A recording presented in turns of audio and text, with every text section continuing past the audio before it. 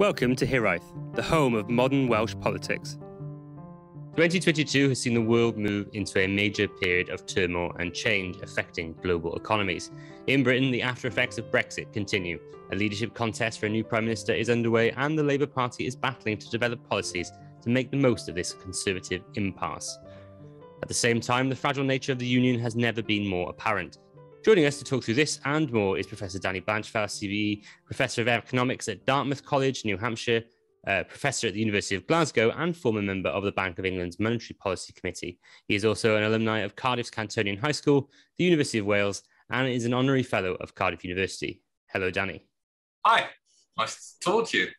Danny, welcome. It really is a privilege to have you here today. I'm a big fan, but I'll try not to embarrass you too much. Before we look at some of those big ticket items Matt mentioned, we've got to take the Welsh approach to here, and you've got some Welsh links. You know Cardiff very well, a Cantonian high school old boy. Is that all right?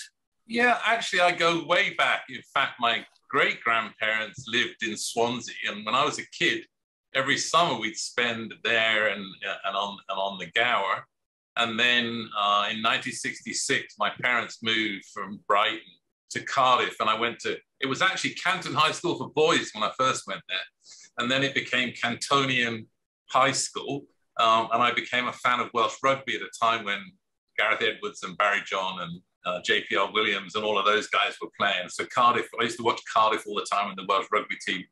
And then I came back eventually in the mid to late 70s to do a master's degree, start a PhD, and then move on. And in fact, for 1 year, I actually was a temporary lecturer at University College Cardiff for a year when John Bridge was away.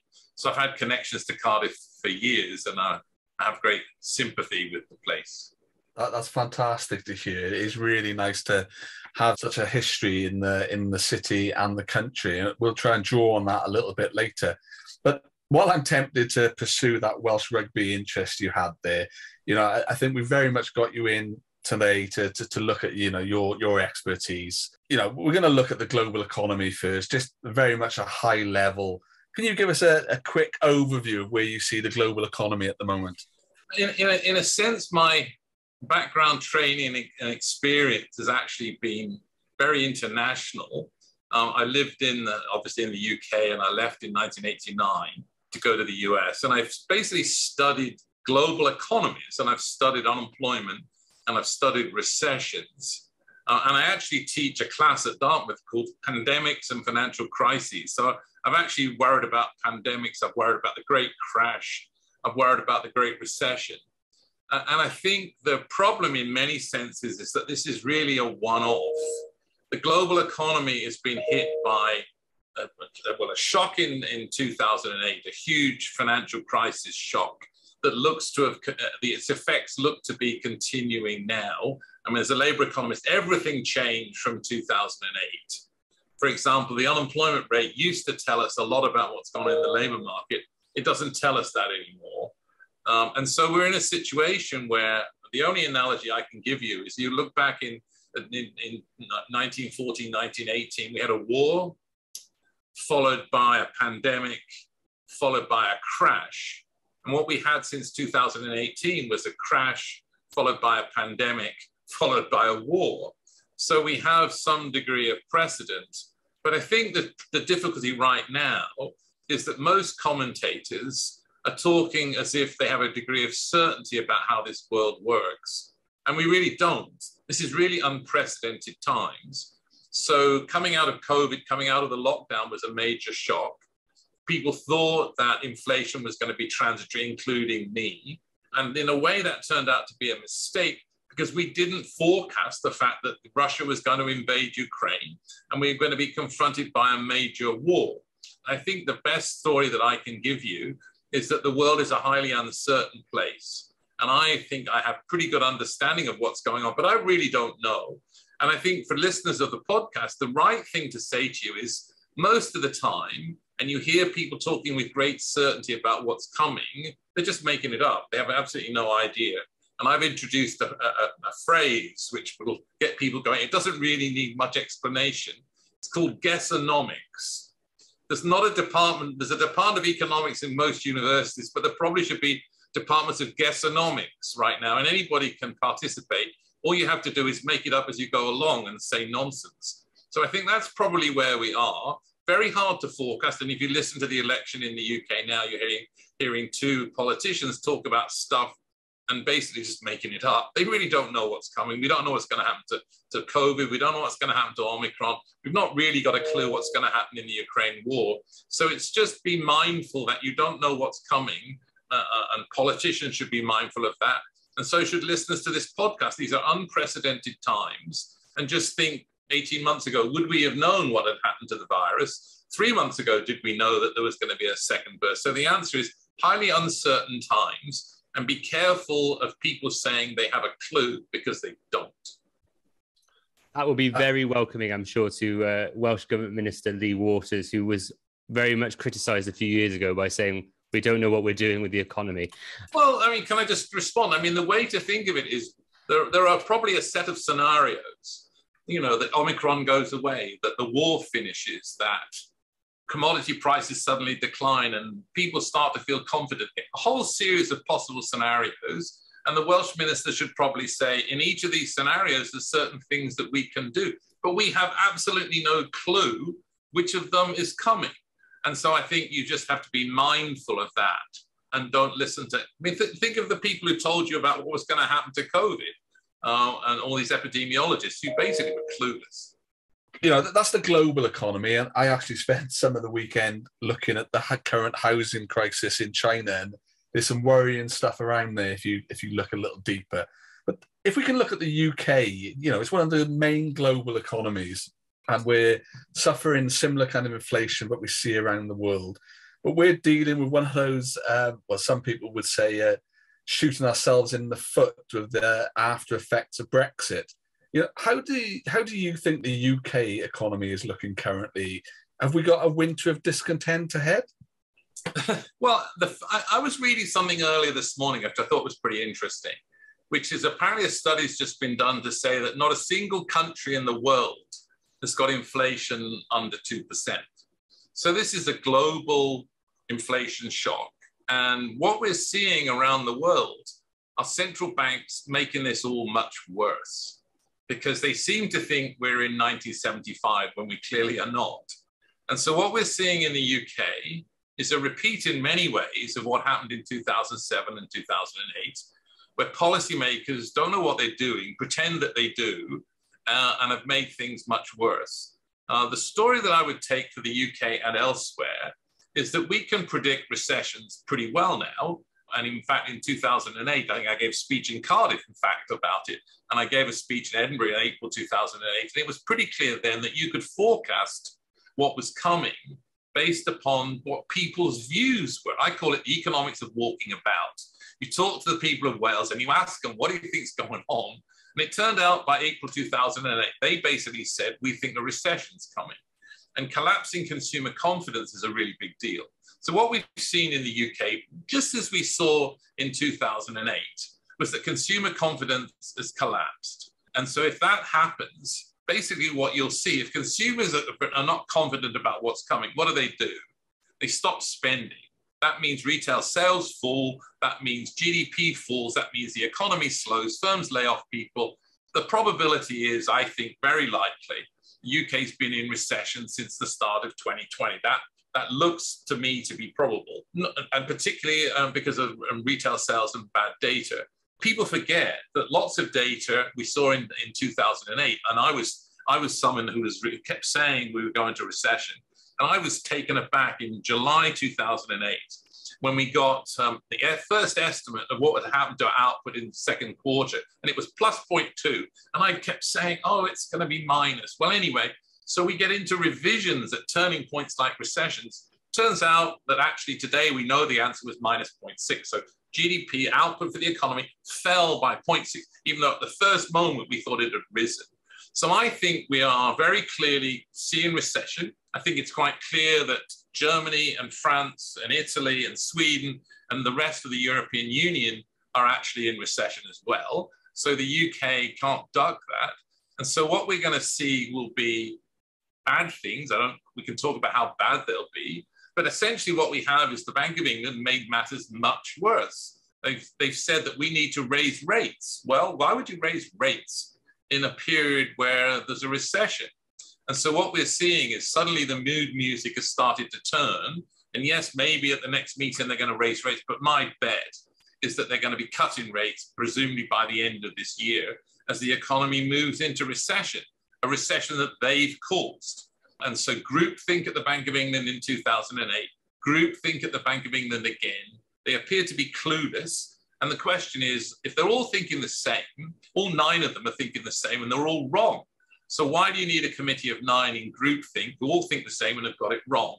You have all these people. What's interesting is that every member of the MPC, as far as I can tell, has actually lived in London. David Miles was a Welshman, so there is that too. But basically, not a single person has been living in Wales. No one's represented Welsh interests. Why wouldn't you have, let's say, a representative of Wales on the committee who might be able to say what's happened in Wales? And you could argue the same for Scotland, and you could argue the same for Northern Ireland and elsewhere. And the probability is that the representative from Wales would say the last thing we need to see are interest rate rises that are going to cause the housing market to crash. And then back to your very good point, Kerry, the other story is that China is slowing. And we've got very, very weak data for China. So you're at the Monetary Policy Committee and you said the big problem is inflation. Well, actually, you said that in 2008. That turned out not to be true. And so we're in a very bad situation. And then we have 2 politicians, Sunak and Truss, arguing about tax cuts and presumably spending declines so that they can make the economy of Wales worse. So we're now in a major crisis where the politicians appear to be in Gaga land. Let's build on that then, Danny, with the Conservative leadership contest. Obviously, Labour are claiming that between them, the Conservative prospective candidates for Prime Minister promised something like £330 billion of uncosted tax cuts. But have you had any more sort of deeper thoughts on the economics of the 2 remaining candidates and what that would mean for the UK economy if either of them were to win? Well, they're both fighting hard for the right wing of the Tory party, both talking about unfunded tax cuts. But I do worry a lot, and I have a column this week in the Evening Standard. I mean, at least you would say as an economist that Sunak is a known event. The worry for me is that Truss has actually come out with things which just look to be completely idiotic. I mean, the idea that suddenly you're going to tell the Bank of England you've got to change its remit, you can't allow it to be independent. The great benefit of the Bank of England, I've been critical.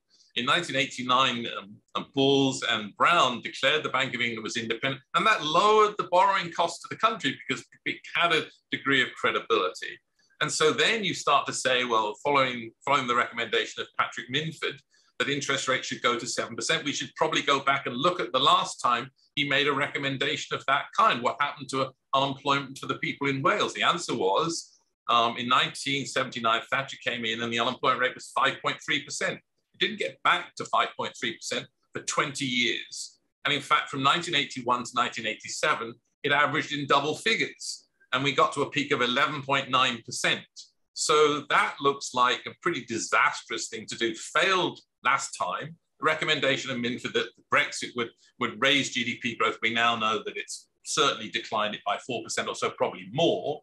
My concern is that if Truss was to get into office and do some of these things, what would happen would be the markets would respond. The bond market would respond. The stock market would respond. And just like with Dennis Healey, who had to dash back from the airport, the exchange rate would respond. And I would have thought if there's prospect that Liz Truss is going to get in, we're going to see a lot of shorting of the pound because these look like amateur hour. And you can say things to get elected, but you'd better not do things because the bond markets will get you. And I quote the famous quote by James Carville, President Clinton's advisor said, I thought that I wanted to come back in the next life as the Pope or the President or a fantastic hitter in baseball. And what I've decided is I should come back as the bond markets because they can intimidate everybody. So I think that, I think in a way, the markets prevent people like Truss doing idiotic things. But I certainly don't think that the markets think that Sunak is going to crash the markets. but trusts might well do that. So that looks a worry, but it certainly doesn't appear that you need major unfunded tax cuts right now, and along with them, cuts in spending that would basically make, I always talk about, the person not walking down Main Street. How is any of the things that we've talked about likely to help the average Welsh person walking down the Main Street going to the shops? And the answer is all of it looks to be disastrous. All of it looks to raise unemployment. I see no basis on any of these policies that this will improve the world. I talk a lot about the well-being of the woman on the Mile End Road omnibus. Why I do that and not talk about Colchester Avenue or something in Cardiff is that the Mile End Road starts a mile from Aldgate.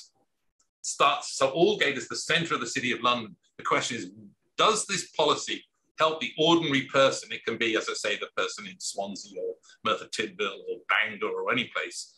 But the issue is, do these policies help the ordinary person? And as far as I can tell, what's likely to come from it is unemployment is going to rise dramatically because of these failed policies.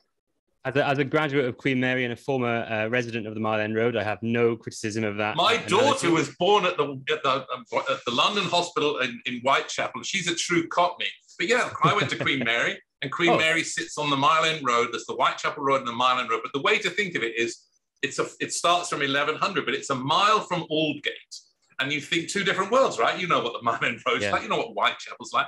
So the issue you have to ask yourself, and the people of Wales should ask, is, does this help bankers? Does this help hedge funds? And does it help David in Merthyr Tydfil? That's what we should ask. And as far as I can tell, it hurts. Unemployment hurts more than inflation does. The MPC has missed it all, done it again, and it's going to create a giant recession. And the worry is that it'll be worse than it was in 2008, because at least in 2008, eventually I could get my colleagues to cut interest rates from 5% to 0.5%.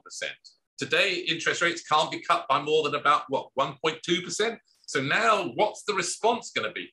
Nothing. They've created a hole for themselves that people are not going to be able to dig themselves out of. And politically, it looks a disaster. So that's where we are. So Danny, you mentioned Patrick Minford. Obviously, for those who don't know, Patrick Minford, former economic advisor to Thatcher. Some of these, both the two remaining Conservative candidates for Prime Minister, are trying to make themselves out to be the heir to Thatcher.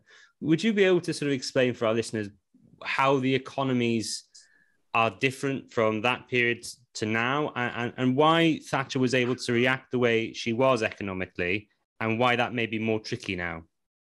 I probably could say it in a pretty simple way, I think. And I remember I graduated in 1973. I went and trained as a teacher of economics. In the 70s, I taught economics.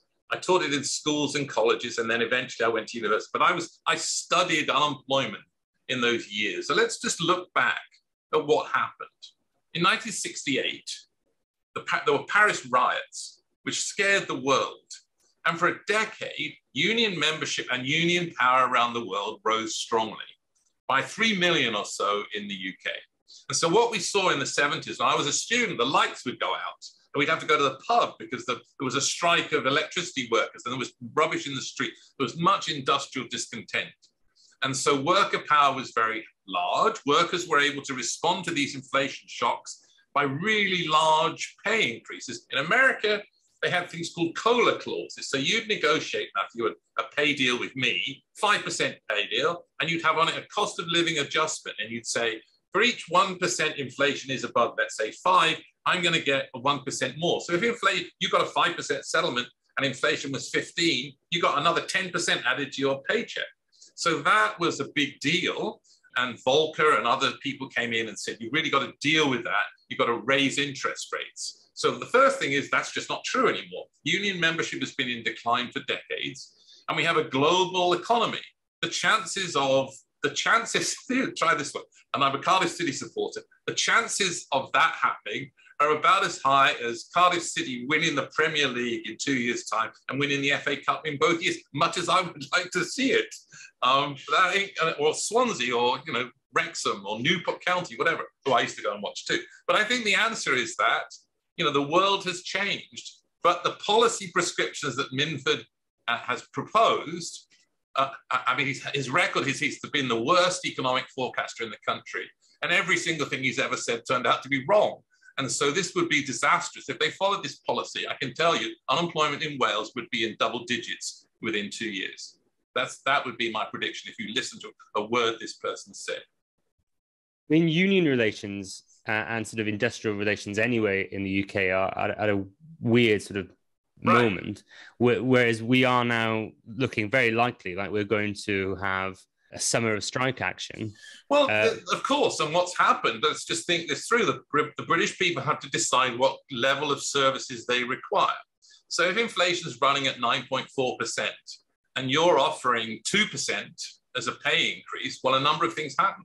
The reason you have 100,000 vacancies and poor quality service in the NHS is you haven't invested in it and you haven't paid enough money, so people quit. They've gone back, they've gone abroad, they've gone to the private sector, they've done other things. So that's the first thing, and workers are trying to protect their pay. And I think that the discussion about trains and the union leader of RMT has had it right. And the way he said it is this, and I think it's right. Over the last decade or so, firms have had the ability to pay workers more, and they chose not to. They chose that they didn't want to do that. And what they did was they paid the profit. They had the ability with the earning power of the firms. Think of the railway companies. And what they did was they paid high dividends to their shareholders, right? And then they paid massive pay increases to their CEOs, and they decided not to pay the workers. So then he says, and probably rightly, okay, well, if there's a 10% pay raise, this doesn't need to increase prices at all. It's just your turn to take the strain. It's you guys have paid it to yourselves and you didn't pay it to the workers. And the workers have said, well, this is ridiculous. We can't carry on like this. If prices are rising by 9 and you're offering me 3, my real wages are in decline. But you have the ability to pay. You paid it to yourselves and to your shareholders. And the public sector decided that it wanted to lower the quality of services by underpaying public sector workers. And a public sector job is not slavery. It's not slavery. If you say, come and work as a doctor or teachers, come and work as a teacher, and we'll pay you 25,000 quid or whatever it is a year, and the teacher says, I can make that work in McDonald's. And so you pays your money and you take your choice. And what's happened is that workers have said, enough is enough. You guys have had the ability to pay us. You've chosen not to.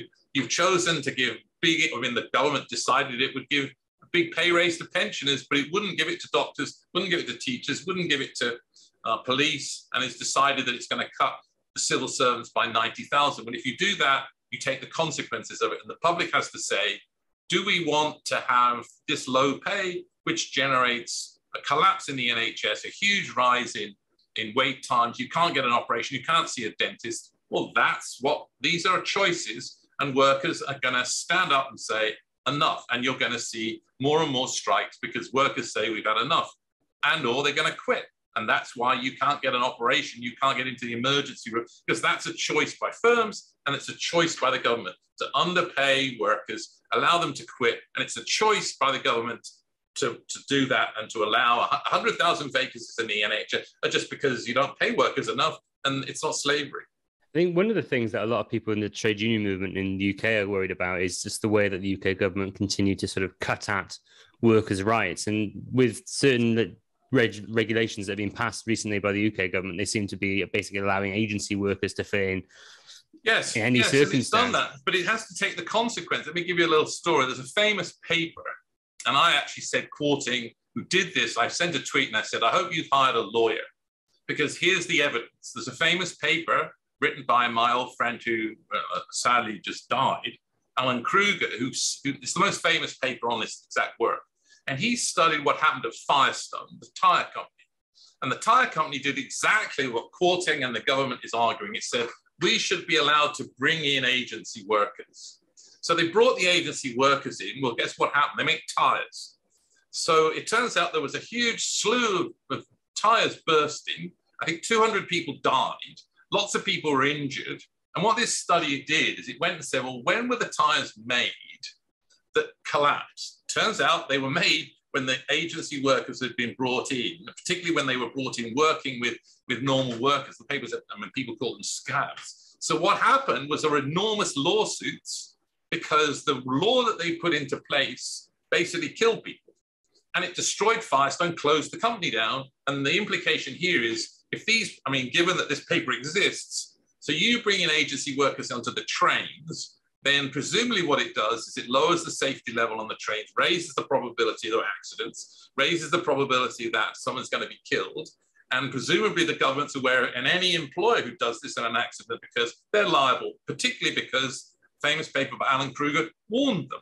So this looks like, you know, yeah, you want to go and bash the workers, but the people are going to say, well, you know, how does this work out? I mean, and the other thing I would always argue is that it turns out that strikes, very often strikes are actually about bad management. They're not about bad workers. Remember, two sides to tango.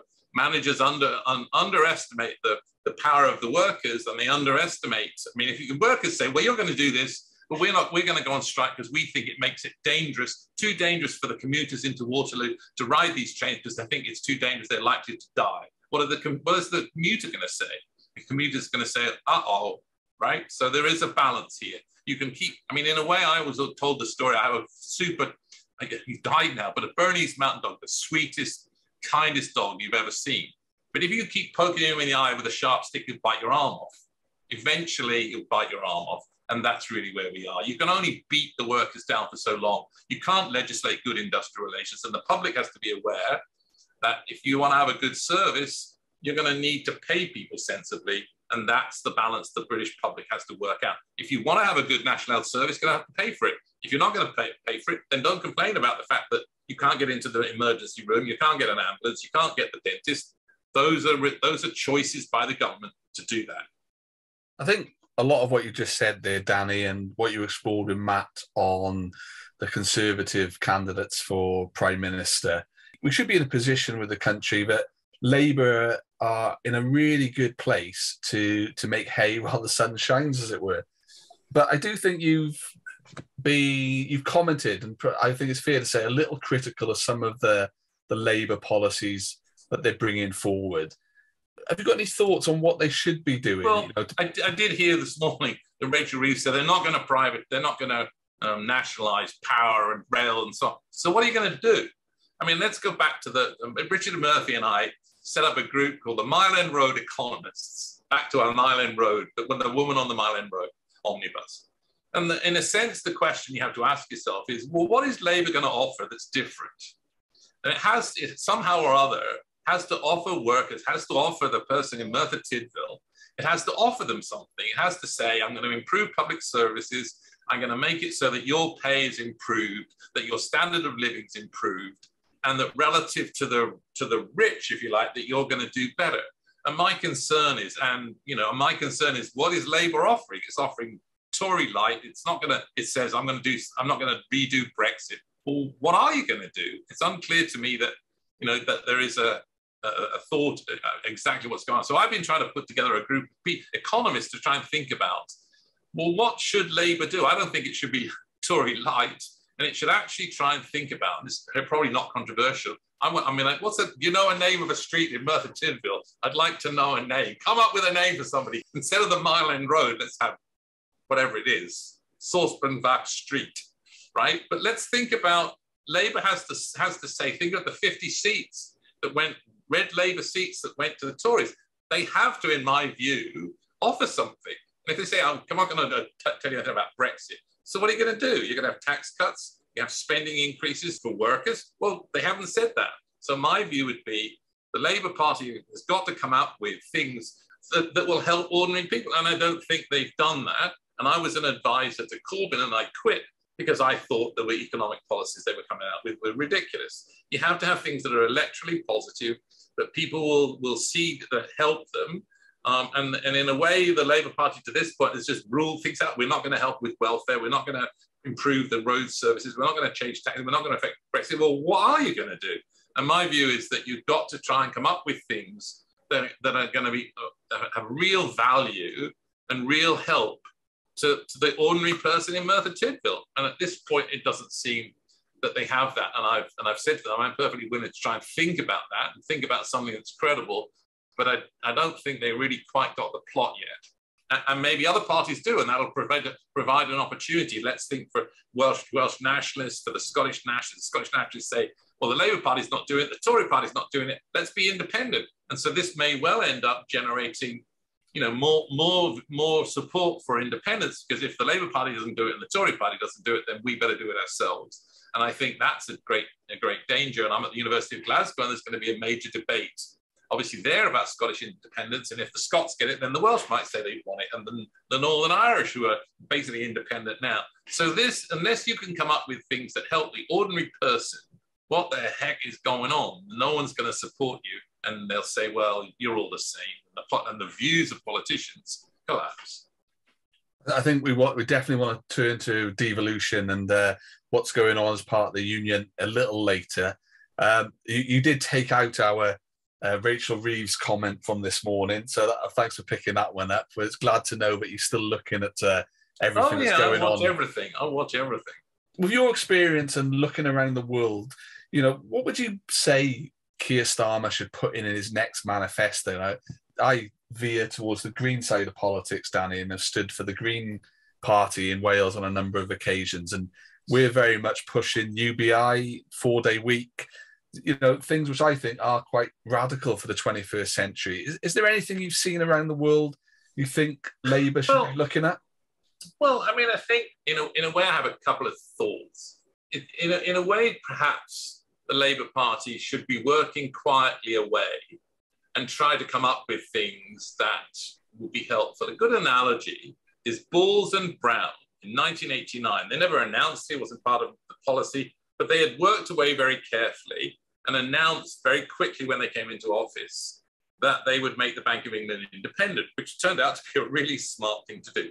So the first thing I think you should be doing is carefully considering and trying to get together a group of people who are going to evaluate a set of policies. Now, probably Starmer is right. If you come up with a policy not right now, it would allow the opposition, it would allow the Tories to deflect from what they're doing and say, how much would this cost? What about this? So perhaps the right thing to do, which is sort of what they're doing, which you might think politically is smart, is to just say, we're not you, you're horrible, look at you, and it's not working, it's all your fault.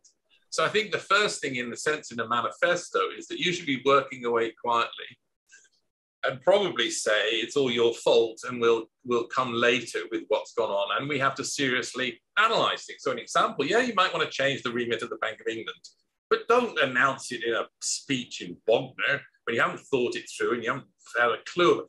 These things need serious analysis. So they need to do serious analysis. So the idea of suddenly having a 4-day week, well, how would you implement it? What would you do?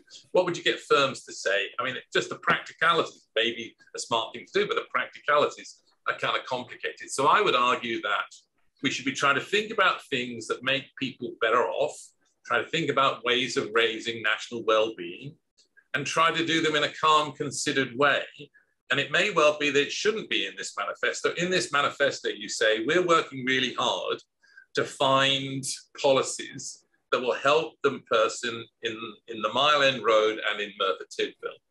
But I want those things to be considered rather than it appears that economics should not be, as Liz Truss has done, economics by shooting from the lip.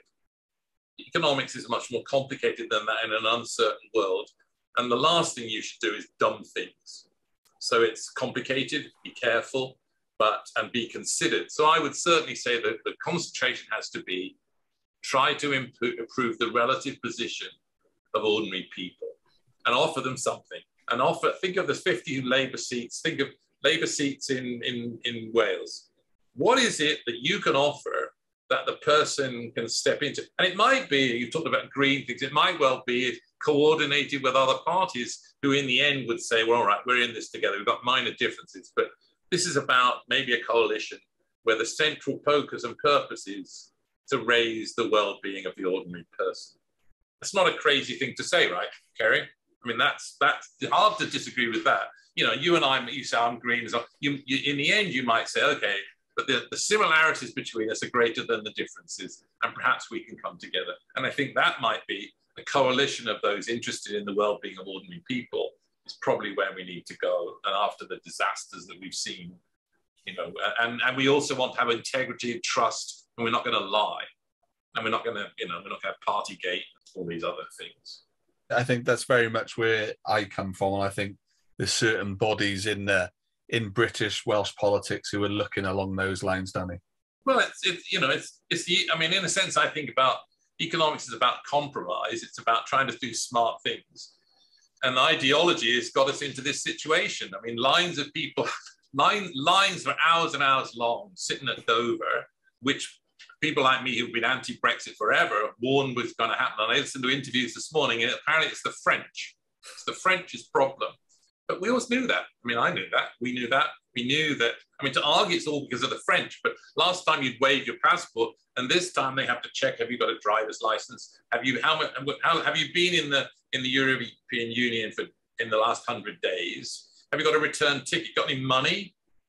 Well, that's going to take quite a long time, but that's what the Brexiteers chose. And that was always going to be a disaster on it being inside a market, the single market where you were everything was free movement and everybody wanted to get in. And now you choose to get out and complain about the fact that they're keeping you out. Well, that was always what was coming.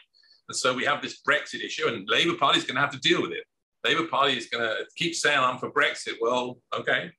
Those of us who think Brexit is an unmitigated disaster continue to say, and I said it many times, you can see on Twitter, I said, you tell me as a professor of economics and a commentator and an ex-monetary policy person, tell me a single benefit in economic terms of Brexit, and nobody has yet given me one. There's not a single one that I can name, not one. There are none.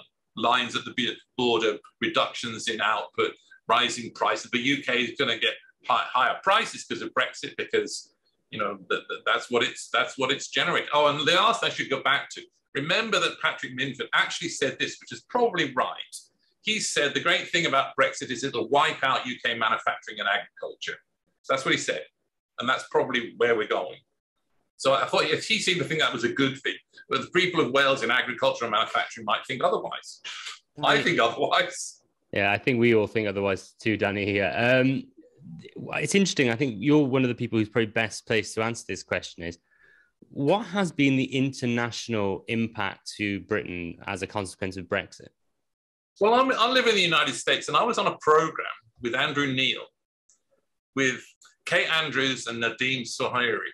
And I was talking about Brexit, and I said that for the United States, the idea that Brexit would happen and it would threaten the Irish peace accords was a complete non-starter. There was never going to be any deal with the United States where there was a threat to the Irish peace accords. And I said, and Nancy Pelosi had made that absolutely clear. And Kay Andrews, I recall, said to me, we really don't care about the comments of some random American politician.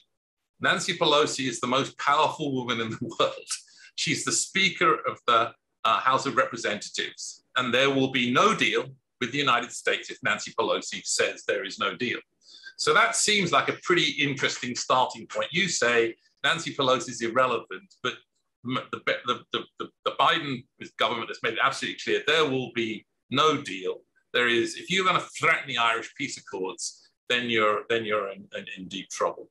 So I think the answer is that Brexit does not appear to be something that people think is a pretty darn good idea. But in the United States, the very idea that the Irish peace accords might be threatened and that there would be a border between the north and the south of Ireland is a non-starter. So sitting from here, I would say the response to Brexit is you must be bloody joking.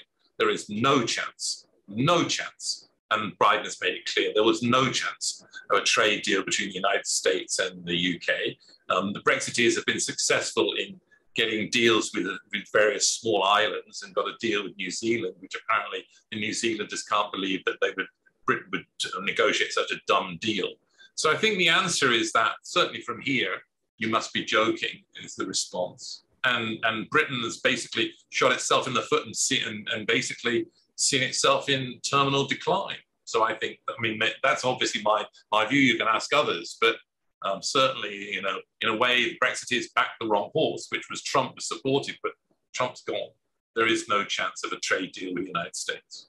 I mean, the farmers here are terrified, Danny, about of course. Well, remember what Minford said. But Minford, they said that this little Minford in the House of in one of the Parliament Select Committees said it will wipe out agriculture. That's what you voted for. Why are you surprised? Wales voted for it, but it was going to wipe out Welsh agriculture. What's the logic? Well, the protection to Welsh agriculture through the Common Agricultural Policy and the protections around meant that it was protected, and Wales got the biggest subsidy, particularly for Welsh agriculture. Well, now what you do is you take the barriers away and you expose it to world prices. So world prices are lower. The price of sheep you can get from Peru or whatever wipes out Welsh sheep farming. Well, that's what you voted for. I mean, you could say I didn't realise, but that's what you voted for. Voted to wipe out Welsh agriculture. Of course they're scared. Maybe they didn't realise it, but think about fishing. You voted to wipe out fishing. You voted to wipe out wheat. Well, of course you haven't in a sense because of the war in Ukraine and the price of wheat has risen. But in normal terms, that's what Brexit has done. It's exposed you to world markets where the prices are lower. And you were protected by the common agricultural policy. Once the Brexit went, then the subsidies that people were getting, the subsidies to each Welsh household was gone. And that's what you voted for. You may not have known it, but I mean, and that after Brexit was voted, the biggest searches on Google Trends was, what is the European Union? Because people didn't realize what they'd done now. Maybe, I mean, in a way for an economist, it's hard to understand when people vote for things that are in their worst interests. And now you're paying the price. Very interesting. I think it's very interesting, though, isn't it, that the Conservatives and the Labour Party are so silent on the damage it's doing. I can't recall a situation where the big two political parties have ever been in agreement about something that is so bad for the country they're meant to represent. Well, I think the answer is that public opinion has not moved perhaps as much as you think it would. The support for Brexit, I mean, it's not terrible. I mean, it's like 55-45 or something. I mean, so the political parties, I mean, Starmer's very worried about what's he going to do in places like those 50 seats that are supportive of Brexit. I think the reality is you sit and you wait, and the consequences of Brexit become more apparent, and then the music moves. I mean, things are going to get worse. I think we're going to see price rises for energy later in the year. We're seeing all this stuff at the border now, and controls coming in, and you know the world is likely to get worse, but it's going to have to get worse before it gets better. And you know, you might imagine that the new prime minister is going to be in charge of a poison chalice. This is not going to look good. You're going to argue for Brexit, and that makes things worse, drives down the output. UK enters a recession. Who's to blame? I mean, Sunak can hardly argue this recession isn't because of him. And Truss is going to say, oh, I can blame the Labour Party. You say, well, the Labour Party was last in office, you know, in 2010. You've been in office for 12 years. So and the Welsh Nationals can say, not our fault. And so the blame game is about to come, as unfortunately, people's living standards are going to go down, and people are going to get very fearful. Consumer confidence has fallen. People's fear that they're going to lose their jobs have risen, and that's the Tories are responsible. Remember, Gordon Brown got kicked out. The Great Recession came. Who did people blame? They blamed him for not repairing the roof, but that was always nonsense. It had nothing to do with Gordon Brown. It's a global financial crisis. In a way, that's what Starmer has to do. He has to make the blame fall on the Tories, and then come in and say eventually, okay, we're going to take over and we're going to try and fix this mess. So I don't think, Terry, that it's going to be in the manifesto. It should be working away quietly. You say it's all your fault. Then you get elected and you say, well, oh, okay, we've got these plans. This is what we're going to do, right? And we've coordinated with other parties, and you know, we're going to have suddenly, let's say, we're going to have raised income tax threshold, or you know, I mean, remember all these people who don't pay taxes. What we'll do is we'll give subsidies to the ordinary people of some amount. We'll give them an energy, price boost, and we'll pay everybody 5,000 quid. I mean, that's what happened in the United States. Everybody had a bank account, got money put in. We'll just give people money. One of the interesting things you mentioned earlier, and I want to go into a little bit more depth with you, is the question of independence. Something that a lot of people see as a natural consequence of all the sort of political turmoil that Westminster, Brexit, what have you. A lot of people always make the argument that Scotland and Wales couldn't survive economically as independent countries. What's your assessment of that? Well, obviously, this is complicated, and I'm at the University of Glasgow, where we're actually going to think very hard about independence take a completely neutral position. Muscatelli is the economist principal at Glasgow. He's going to be involved in the debate, and we're going to take a sort of neutral position. This is something you're going to have to think through very seriously. You know, what are you going to do about, for example, currency? You're going to keep the pound? Are you going to have a Scotty or a Welshie or something? Those are complicated questions. Are you going to have your own central bank? What debt level is there going to be? Or are you going to have a seat at the Bank of England? Now, obviously, a transition is a big deal because there are debt obligations. Welsh pensioners, Welsh people have paid money in, and they're entitled to pensions that come out of the central budget. How are you going to deal with that? You know, you're going to retire. At some point you retire. Well, the money's held in the treasury. The people in Wales have to get it. The one thing I think that people would say is that small countries have actually done pretty well, especially small countries with their own currency. So Iceland, Sweden, Sweden continues to have its own country. I think as Denmark does too. So the happiest countries in the world actually turn out to be Northern European countries. So Iceland, Denmark, the Netherlands, Finland, Sweden, Norway, small independent countries. So there's no reason why a small independent country can't survive and can't do well. The problem is that there's a lot of thinking to be done about how you make that transition from being part of the UK to being a separate country. Now we have some devolution already, right? We do. There's the Welsh government, Scottish government, and so on. But there's a lot of questions that have to be solved. So not least of which, let's say we think about in Scotland, should Scotland get its own currency? Should it get its own central bank? And if you've got a currency, should it track the pound? Could it track could it go into a currency union, let's say with Iceland and Sweden? What would the benefits be of that? And what would happen to the currency on the day that you announced it? So I think the answer is that these things are all feasible, but it's a complicated move. And people just say, well, we can go independent. They haven't really thought it through. There are complicated things to think about, and Scotland is going to have to think about them. And people are going to say the status quo is the best, and you can't move forward. But small countries have emerged. So think about what's happened since the fall of Russia, of the Soviet Union. All these little countries have emerged: Slovakia, Slovenia, Croatia, Montenegro, Lithuania, Latvia, Estonia. So these little countries have emerged. Some have, for example, have joined the euro, some have not. So I think we have a good history of it, but to say it's not possible is ridiculous, because we have a history of these countries that have emerged. But it's a lot of thought, and in principle, this can happen. The fact that Wales doesn't grow bananas, Lithuania doesn't grow bananas either. So small countries can survive. You need to think this thing through. And in the end, you have to ask yourself, is it better being independent or not independent? And the answer to that is, it's unclear. So an example is, should you join this currency? Well, the question is not so much should you join it, and what price do you join it, and how do you think these things through?